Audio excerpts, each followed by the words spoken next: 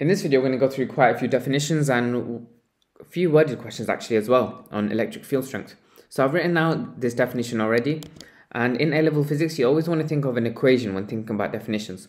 So the most simple equation for field strength is force over charge. So I've written here force per unit charge, and it's always important that you write acting on a positive test charge placed in the field. That's something that I've noticed they look for a lot in mark schemes, which is why I included it, and it's what guarantees that second mark in these questions. This next 1 mark question, how we know whether electric field strength is a scalar or vector quantity? Well, whenever you're multiplying or dividing two scalars, you get a scalar. When you're multiplying or dividing two vectors, you get a scalar too. I don't know why I wrote vector there, sorry about that. Whereas if you're multiplying or dividing a scalar and a vector, you get a vector. In this case, we're doing force, which is a vector, divided by charge, which is actually a scalar. So I mentioned there, when it's two different types of quantities, a vector and a scalar, that's what gives a vector.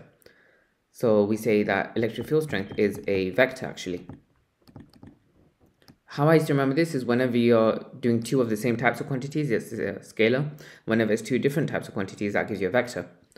It tells you there's 2 point charges, the plus 4 nanocoulomb, which I'm going to write out one more time, and the minus 8 nanocoulomb, which I'm going to write out one more time. It's asking you then to calculate the magnitude of the force exerted by this charge and this charge. Well, because this is a radial field, how we know it's a radial field is, well, if it was a uniform field, there would always be parallel plate capacitors in between them, and that's not the case here. Also, if we're looking at the grand scale of things like planets or point charges, it's always on a radial field. The force, or the electrostatic force, is given as this equation here on your equation sheet, 1 over 4 pi times E naught. E naught is the permittivity of free space, which I'm just going to write out the value, 8.85 times 10 to the minus 12. All of that multiplied by Q1, Q2, which is the two charges involved in this case. That's the first charge of 4 times 10 to the minus 9, which is in coulombs after you convert from nanocoulombs to coulombs. You multiply onto that the second charge, which is minus 8 nanocoulombs, so that's minus 8 times 10 to the power minus 9. And you divide all of that by the square of the distance between them. Now, hopefully you can see that this distance is 80 millimeters.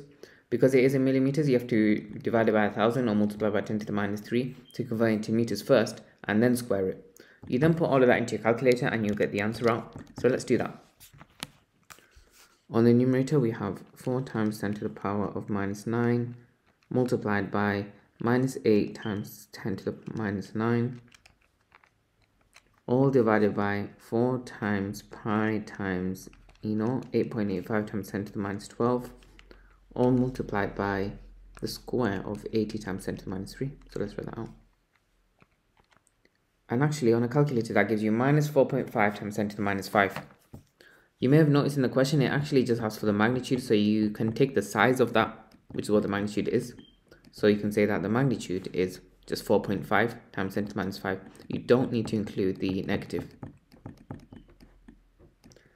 Quite a few students accidentally just use 8 times 10 to the minus 9 as the charge, and it ends up giving the actual magnitude, but do be wary of it. Sorry, I just increase the brightness. Determine the distance between the 4 nanocoulomb and the 8 nanocoulomb, minus 8, where the electric potential is 0. So where is 0 is where the charge is 0. Let's think about this mathematically. If we have a positive 4 here, and we have minus 8 here, somewhere in between is 0. It makes sense that it's closer to the 4, and actually if you split this up into ratios, we see that the total difference in terms of nanocoulombs is 12 nanocoulombs, and that correlates to a difference in length of 80 millimeters. Using that idea, we can find how much a distance correlates to 4 nanocoulombs, because we know it's that distance away from 4 nanocoulombs that the 0 appears. How you do that is you divide both sides by 3. 80 divided by 3 is 26.7 millimeters. That means that 26.7 millimeters from this charge here, there's 0 nanocoulombs. So the distance from the 4 nanocoulomb charge is 26.7 millimeters. Moving on to C part I, says draw 2 arrows at point P.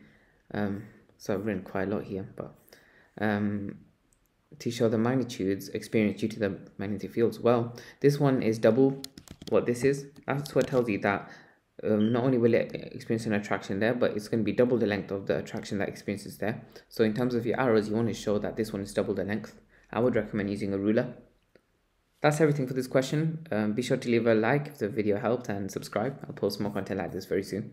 Thanks for watching. I hope this video helped. If you have any tutoring inquiries, be sure to visit my website www.excellineducation.co.uk. It's on the first link in the description too.